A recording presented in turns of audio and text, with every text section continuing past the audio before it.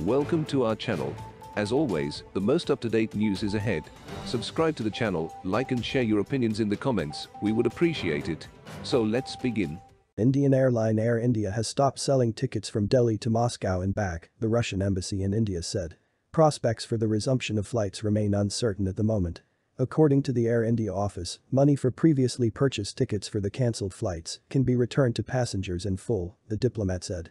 The embassy also pointed out that due to India's lifting of restrictions on international air travel to this country, one can fly via Tashkent, Istanbul, Dubai, Abu Dhabi, Doha and other available destinations. The airline declined to comment to RIA Novosti on the reasons for the suspension of air service. Previously, Air India operated 2 flights to Russia a week.